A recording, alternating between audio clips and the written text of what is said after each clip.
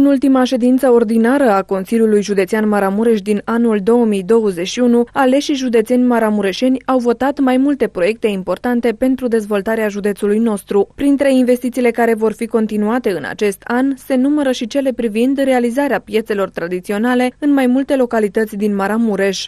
Sunt câteva puncte la care țin foarte mult pe ordinea de zi și nu țin foarte mult pentru că îmi plac mie personal, ci pentru că sunt în beneficiul județului Maramureș.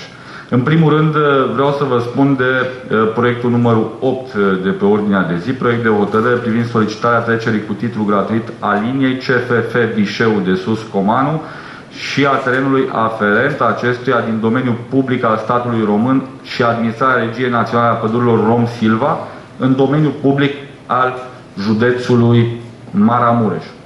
Am făcut această solicitare pentru că atunci când eram secretar de stat am făcut demersuri cu Rom-Silva astfel încât această cale ferată să fie reabilitată prin PNRR. Lucru care a fost trecut în proiectul trimis de Ministerul Mediului, Pădurilor și Apelor la Ministerul Fondurilor pe vremea aceea pentru a fi introdus în PNRR. Au fost discuțiile, proiectul a rămas în picioare, toate în bună regulă, doar că după acest moment Rom-Silva nu a făcut niciun demers pentru ca noi să avem un studiu de fezabilitate măcar pe acest traseu de cale ferată și mai mult decât atât avea un buget, bani pentru acest studiu de fezabilitate și nu l-au făcut.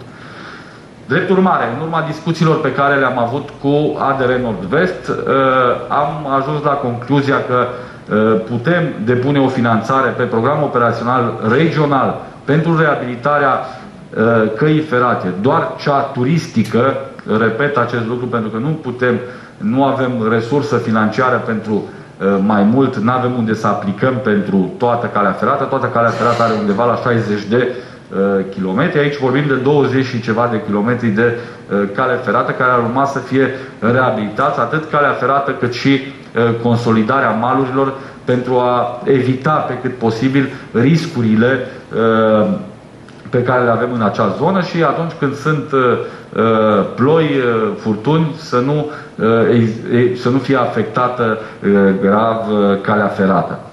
Acest proiect îmi doresc foarte mult să îl realizeze Consiliul Județean Maramureș, pentru că noi suntem cei mai interesați de turismul maramureșan, de dezvoltarea turismului în județul Maramureș și de a aduce cât mai mulți turiști în județul Maramureș. La ora actuală este cel mai vizitat obiectiv turistic al județului Maramureș. CFF Vișeu, Mocănița din Vișeu, este astăzi cea mai vizitată din județul Maramureș. Nu există un alt obiectiv care să se apropie măcar ca și număr de turiști și de doritori care doresc să urce cu Mocănița. Drept urmare, îmi doresc să protejăm acest obiectiv, să avem o reabilitare integrală a acestui obiectiv și să-l punem în valoare, să putem urca chiar cu mai mulți turiști pe zona Vaserului după ce acest proiect va deveni realitate. Vreau să spun și că n-am primit niciun fel de sprijin din partea Rom-Silva Maramureș, trebuie spus acest lucru, ci dimpotrivă n-au vrut nici măcar să ne dea informații cu privire la terenurile pe care le au acolo, dar cu ajutorul altor instituții publice din județul Maramureș ne-am descurcat fără ajutorul lor. Mai mult decât atât, trimițând Consiliul Județean o cerere de informații, ne-am trezit în situația în care au trimis la Rom-Silva Național o adresă, Rom-Silva Maramureș, cum că nu se justifică cererea noastră. Noi fără să facem o cerere oficială de transfer a acestui teren. Dar sunt convins că toate partidele din arcul guvernamental înțeleg obiectivul major pe care îl avem noi în ceea ce privește dezvoltarea turismului în județul Maramureș, că Mocănița este unul dintre aceste obiective și că este nevoie ca acest obiectiv să fie la Consiliul Județean Maramureș, astfel încât chiar dacă nu voi mai fi eu președinte sau vor fi alți președinți în timp, să poată fi exploatată la capacitate maximă în beneficiu județului Maramureș. Pentru că altfel riscul pe care îl avem astăzi este ca în câțiva ani de zile, dacă mai avem ploi torențiale și probleme cu inundațiile în acele zone, să nu mai avem acest obiectiv turistic exploatabil. În altă ordine de idei, continuăm proiectele privind piețele tradiționale și avem pe ordinea de zi suplimentare proiectul de hotărâre privind aprobarea unor măsuri în vederea realizării obiectivului de investiții piață tradițională în localitatea Poienile de sub munte. Și vreau să-l felicit pe domnul primar pentru că nu a venit în fața noastră doar cu o cerere simplă de asociere cu Consiliul Județean, ci a venit cu o temă de proiectare, cu niște randări și vrea să facă o chestie extraordinară. Vă amintiți că în Poienile de sub munte până anul trecut era un noroi de nedescris în piața din centru localității Poienile de sub munte, iar astăzi domnul primar a reușit totuși să amenajeze cât de cât acea zonă, însă obiectivul nostru de a face piețe tradiționale, de a construi piețe tradiționale în Maramureș, este un obiectiv care merită să fie realizat și în Poienile de sub munte, unde avem comunitatea din Poienile de sub munte foarte mare și de pe toată Valea Ruscovei, care participă la piețele organizate atât în Poienile de sub munte cât și în Ruscova sau în alte zone. Drept urmare, cred că acest proiect este unul de continuitate a proiectului județean pe care l-am început în acest an, iar de anul viitor, pentru că vom avea deja studii de fezabilitate finalizate, să începem să ne apucăm de construcția acestor piețe tradiționale. În altă ordine de idei vom mai avea câteva puncte pe ordinea de zi cu vot secret.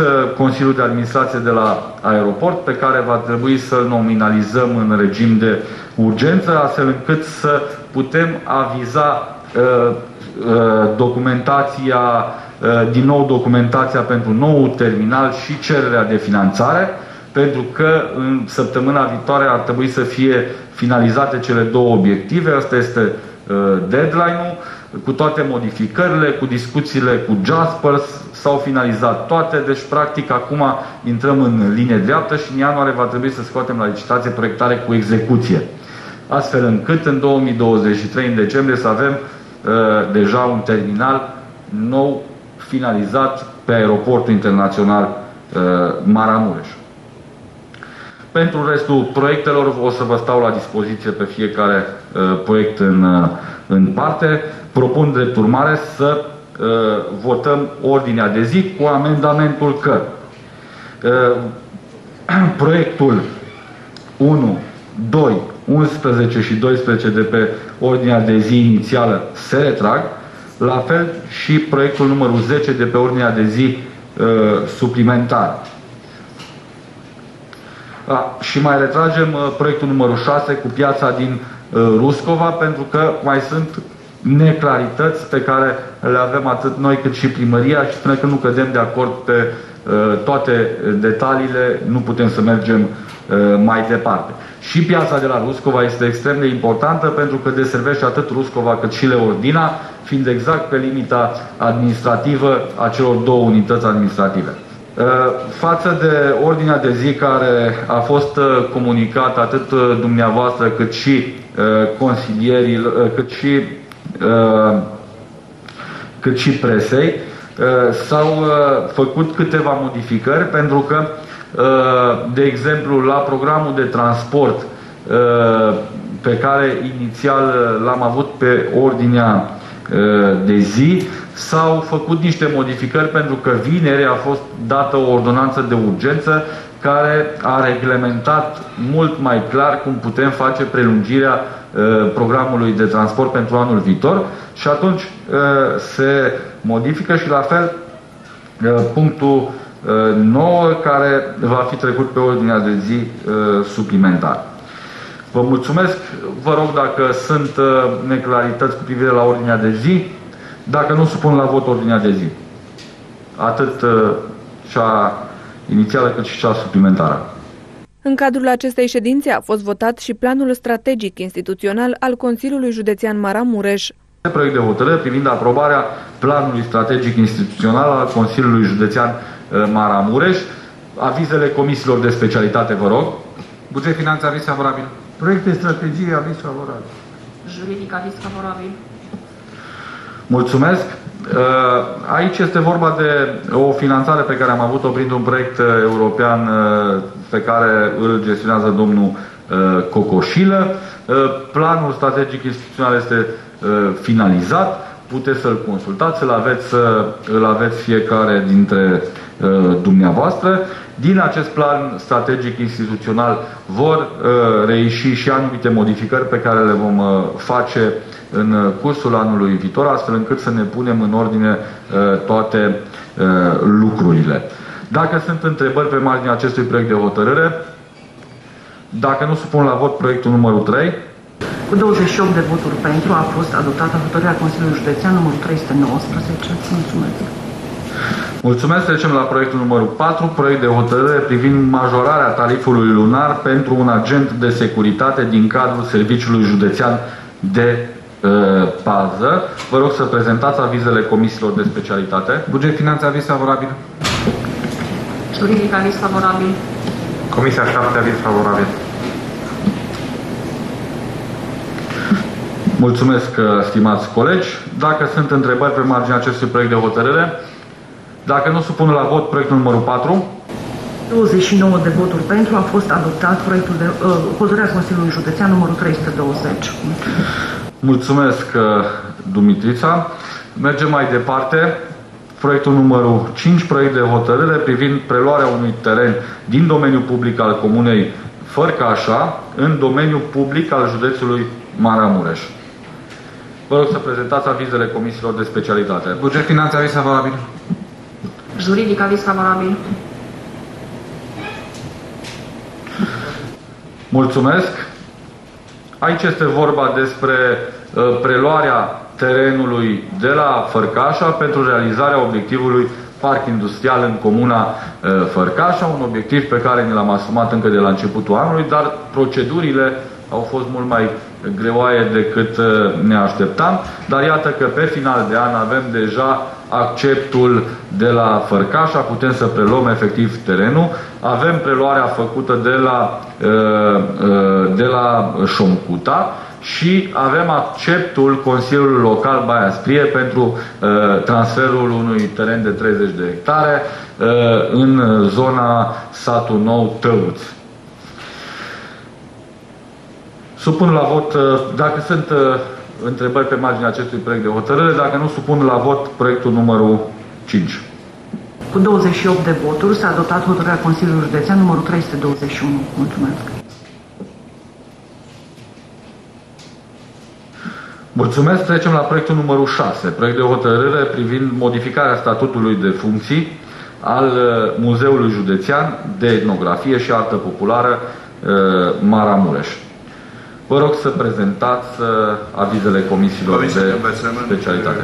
Cultură și culte, aviz favorabil. Buget, finanțe, aviz favorabil. Comisia Juridică, aviz favorabil. Comisia 7, aviz favorabil. Mulțumesc. Practic la punctul 6 și 7 sunt niște modificări de funcții mai degrabă, nu adăugăm personal în plus, nu scădem personal, deci practic se fac niște modificări uzuale. Supun la vot proiectul numărul 6. Cu 29 de voturi pentru s-a adoptat hotărârea Consiliului Județean numărul 322. Mulțumesc. Mulțumesc, stimați colegi, doamna secretar. Trecem la proiectul numărul 7 de pe ordinea de zi, proiect de hotărâre privind modificarea organigramei și statutului de funcții al Muzeului Județean de Istorie și Arheologie Maramureș. Vă rog să prezentați avizele comisiilor de specialitate. Cultură, culte, aviz favorabil. Buget, finanțe, aviz favorabil. Comisia Juridică, aviz favorabil. Comisia 7, aviz favorabil. Mulțumesc. Supun la vot proiectul numărul 7. Cu 29 de voturi pentru s-a adoptat hotărârea Consiliului Județean numărul 323. Mulțumesc. Mulțumesc. Trecem mai departe. Proiectul numărul 8, proiect de hotărâre privind solicitarea trecerii cu titlu gratuit a liniei CFF Vișeu de Sus Comanu și a terenului aferent acesteia din domeniul public al statului român în administrarea administrarea Regiei Naționale a Pădurilor Rom-Silva în domeniul public al județului Maramureș. Vă rog să prezentați avizele comisiilor de specialitate. Buget, finanțe, aviz favorabil. Comisia de Urbanism, aviz favorabil. Comisia Juridică, aviz favorabil. Mulțumesc. Dacă sunt întrebări pe marginea acestui proiect de hotărâre, dacă nu, supun la vot proiectul numărul 8. Cu 27 de voturi pentru s-a adoptat hotărârea Consiliului Județean numărul 324. Mulțumesc. Da, sunt mai puțini consilieri județeni la fiecare proiect de hotărâre.